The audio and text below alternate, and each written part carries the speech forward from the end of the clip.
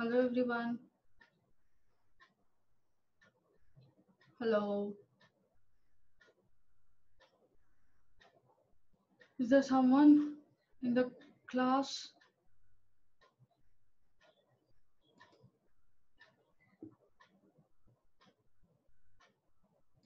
Okay, let me start.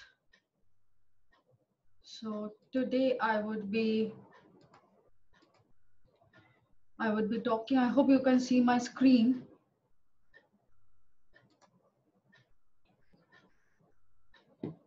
Yes. I hope you can see my screen. So today I'll be talking about both the things that both the lesson that I had sent before and what I would be sending today. So the lesson that I sent before, that was about this group discussion. So group discussion, in the group discussion one, I had um, given 10 basic tips of group discussions.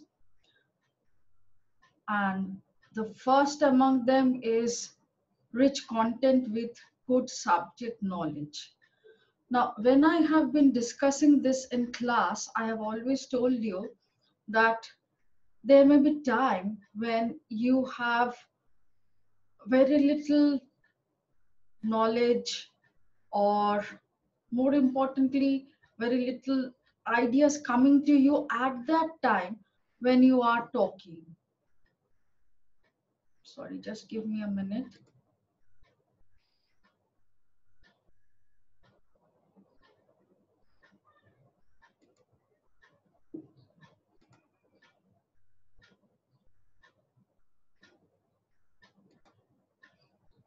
Just give me a minute, please, guys.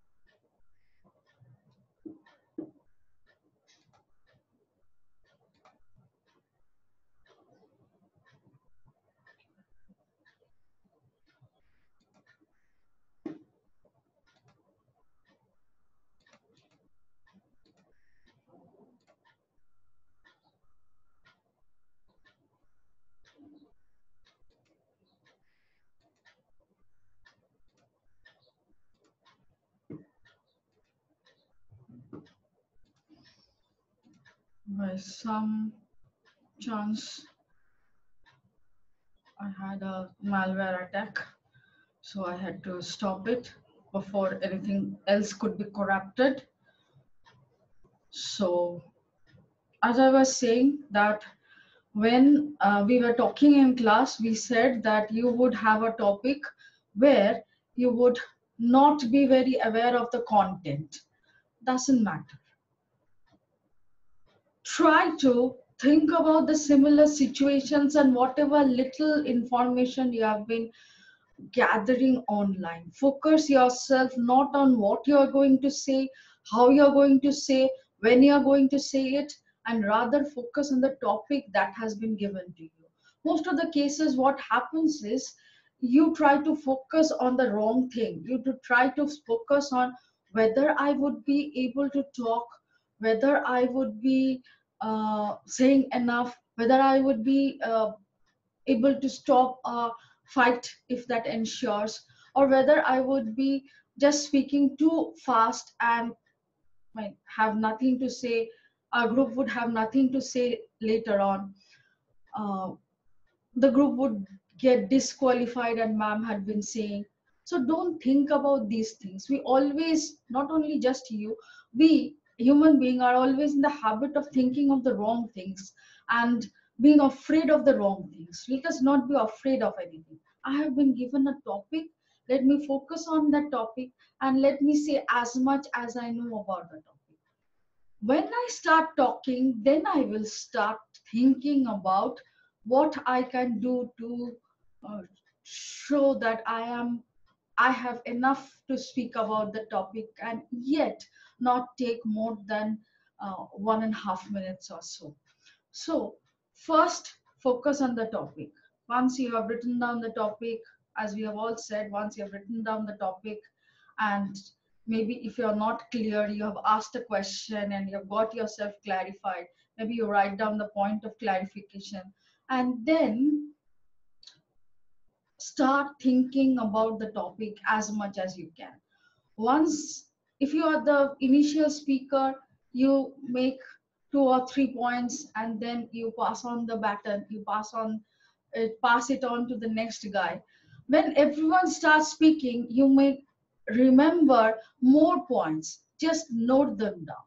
And when a few people have spoken, or one round has completed of being spoken, start talking about all the points that you think you would like to talk on. Most importantly, the main important points. As a result, what will happen, this first point of do's, of having a rich content that they say here, that is something that you will be having. That is something that you don't have to think about. Next point is, when we are in a group discussion, the first important thing that is watched is if you have leadership qualities.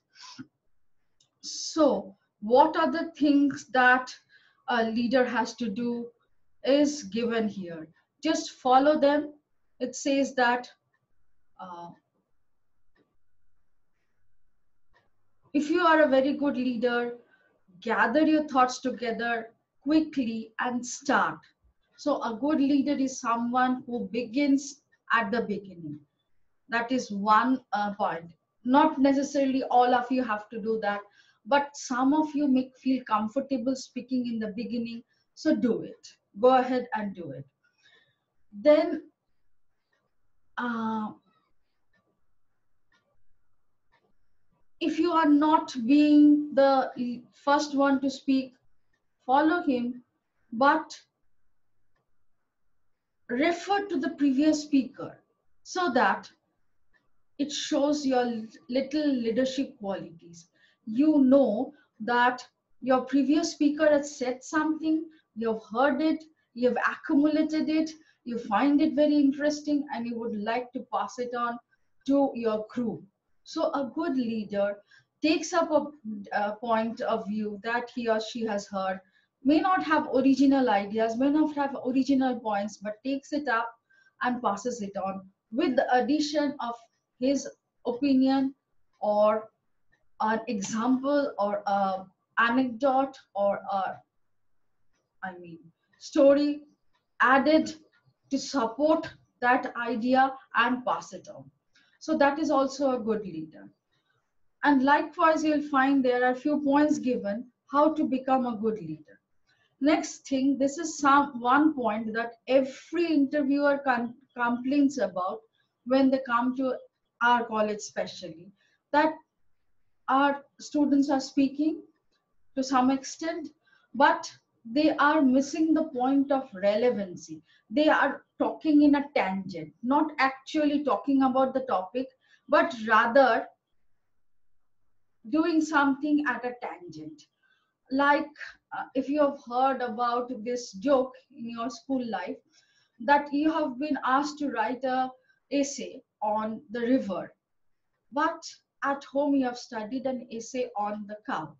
So you do something, you start with a river, you say one sentence, and you say that a cow comes at the banks of the river and has water, and then you start talking about the cow, because that is the essay that you have studied. So that is something similar that is being complained, that most of our candidates, they start talking about a thing, but they then deduct it and take it to a place where they are comfortable about. They are not talking about what actually needs to be said, either because they don't have enough data about it, or because they are not very sure what to say. Instead of doing that, take one idea or one sentence and add anecdotes, add stories, add examples. That makes it more authentic, more relevant than going on a tangent. Next thing, once you have spoken, what we all do is we then think about what next, what should I say next, what should I do next, so that I can, I mean, show my leadership qualities, be a good group discussion expert, and prove my point. Instead of thinking of all these things and actually getting more jumbled, more nervous, more missing the point, rather, once you have spoken, calm down and listen to what everyone is saying. Carefully listen to every word that is being spoken. You can then jot your points. Suppose speaker number 10 has been going on a tangent. Speaker number 11 has given some wrong data that you know about. Speaker number 14 has said something that you really agree with, and like that, if you prove yourself to be a very good listener, you prove yourself to be a very good corporate worker.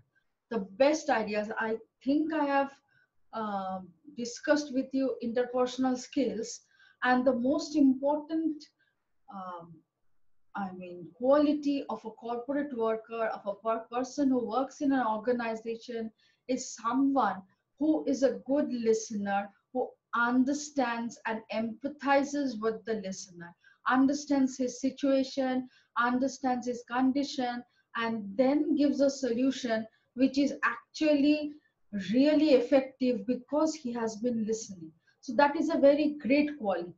Doesn't matter if you do not have any leadership quality, but if you are a good listener, you can prove that you are a good listener by saying that you have heard such person say this, such person say this, you agree with this, you extremely do not agree with someone, and like there's just two or three, just pointing out two or three, not more than that, speakers, and then saying that um, this is why you don't agree with them or why you do agree with them, and add something of your own, makes you a very good corporate worker, and you may be considered even above the person who has proved himself to be a very good leader. So that is one skill that we need to remember. Next, the fifth point is being having good communication skills. Now, good communication skills are something which I have always been telling you that you need to develop. You need to practice and develop. I'll give you just a few points. The first thing that you need to do is do not think about grammar, do not think about sentence construction. Just take a topic and start speaking on it. Before you start speaking, you'll have difficulty starting speaking immediately. But I hope at your age and your experience, you won't have that much of difficulty. In spite of that, if you have a difficulty, take your pen and paper, take a topic and write down 5 sentences, not more than that. 5 different points about, even you don't need to write complete sentences, just write down 5 points about that topic. Then close your copy, I mean, fold your paper, fold the piece of paper or close your copy, and then think about the topic, points that you have written, and talk. At the beginning, you would talk for a minute and then you would have nothing to say. Practice it, take a different topic next day, or maybe within 2 hours, take another topic. You can practice twice a day, but practice at least once a day. Once a day, take a topic, write few points, and talk about it. First for 1 minute, then for 2, 3 minutes. Try talking for 5 minutes at a stretch about a topic, whatever the topic is. And don't do much research about the topic before you start talking about it. Just go online, read a few read a few things, maybe, if you have no idea about it, and then start talking about it. Or if you want, you can also do some research. But once you decide talking, close down everything on your phone, take pen and paper, and write out a few points, and then start talking. Initially, just talk, do not record yourself. After after you reach an efficiency of talking on a topic for 3 minutes, you may start doing some verbal recording, I mean voice recording. Don't go for video recording. Once you have done some voice recording, take some time in the day, not immediately, later on, at least 2 3 hours later, take some time in the day and start listening to yourself, not the words you have spoken, not the content, nothing. Just count the words that you have been speaking.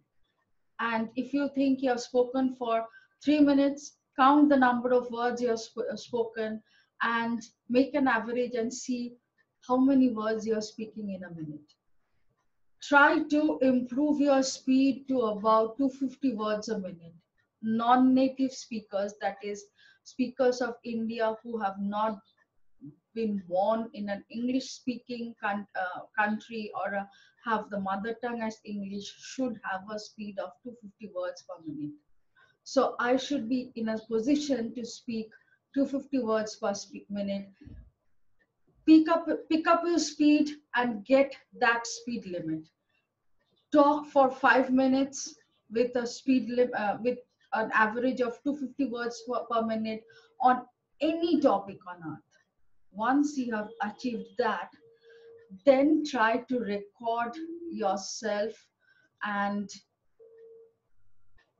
check the sentences that you are saying, whether they are grammatically correct, whether they have the sentence structure which is correct. By sentence structure, I mean you have not put preposition first and then the article and stuff like that. Just if necessary, you can, I mean, show it, share it with me. I can give you feedback. I can even train you to correct your grammar and your sentence construction. Once you have corrected your grammar and sentence construction, next comes the time when you would be checking out to see if you have been repeating yourself without and become very boring and monotonous. So what we tend to do is, to cover up this 5 minutes, we often repeat few sentences. Instead of just repeating it simply, let us add a bit of story or an example to that particular sentence. So if I repeat it with a story. If I repeat it with an example. If I repeat it with, uh, I mean, something which is more attractive, not just repeating it for repeating's sake. It makes it very boring. So let us repeat the let us record ourselves and see if we have used enough variety and it is more or less attractive. If not, if you want, you can add some new vocabularies here. You can just decide that this is a word which I don't feel comfortable on. So just go ahead and find some alternative online and change the word with it. Learn that word, change the word, that type of word with it. Once you have improved a little bit of vocabulary, and here let me tell you, don't go into lots of vocabulary. Simple words, simply spoken, makes more impact rather than difficult words. And so you have your grammar and your speed and your vocabulary more or less above average. Now is the time to make some video recording. In these video recordings, you would be checking out don't sit down and record yourself. At least try to record a little bit, if possible, the entire posture. If not, just the uh, just up to your waist level, where you would Watch your hand movements, watch your body movements, watch your eye movements, and always try to look at the eye of the camera and talk. If you can comfortably talk by looking at the eye of the camera, you can comfortably talk by looking at any person's eye for a long time and talking. So get in the habit of talking while looking at the eyes. Once you have also mastered a little bit of your body language, you'll see that you have become quite an com- uh, efficient speaker, and you have developed your communication skills in spite of the fact that you were not a very good speaker, say 3 months before. This type of practice at least take 3 months. But if you can do it for a 3 months at a stretch without fail every single day, I can guarantee you that you will become an efficient speaker. After that, communication skills also includes body gestures. So that is a point I've already covered. Now they move on to the don'ts. The most important thing I have been always telling you is that do not be aggressive. Do not try to emphasize your points by being body aggression, by moving your hands in front of other people, or being up close and personal. And that those are certain things um, which is not very comfortable. Don't try to contradict yourself. If you are supporting a particular idea, go on supporting it even after you feel that the opposite party is giving some valid points. Still try to keep your point of view. Don't use both of them. If you find that in your group discussion, 2 or 3 people have started speaking more than one word, yes, I agree, or just a head shake is, I mean, very common. But more than that, it is your duty to stop it. And that proves a very, I mean, high leadership skills to go ahead and stop your uh, group from becoming a fish market. Um,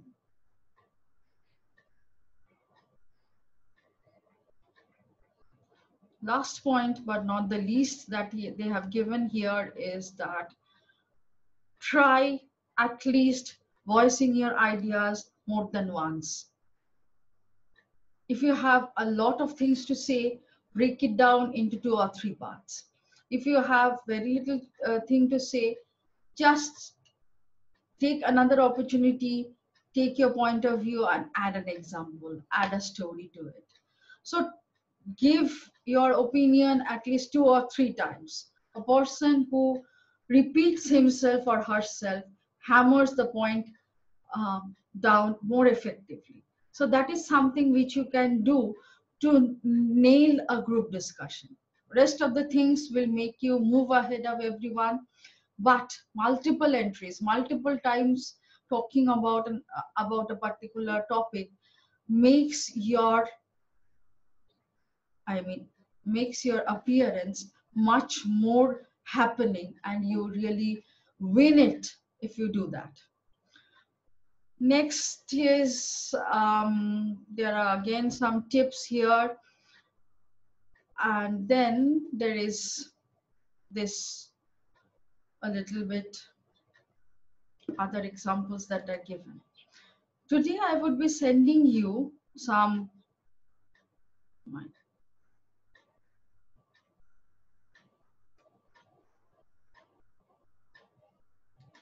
here we have something and I don't know what that is.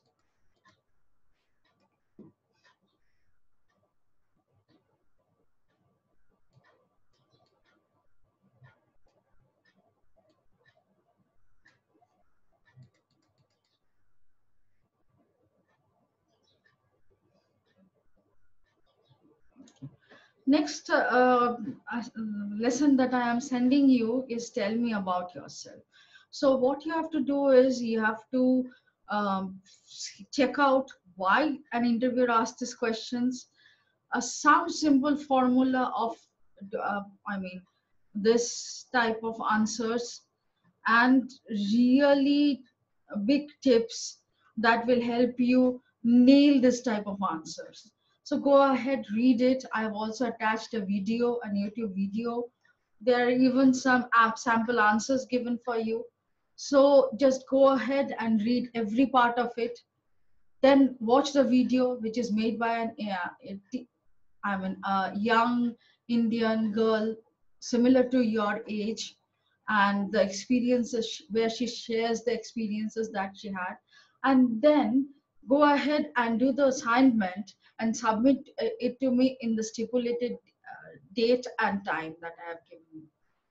Remember to do it within the time. Don't exceed the time limit. And remember, both the assignments, the previous one and this one, they have 20 marks each, and I will be marking you for these assignments.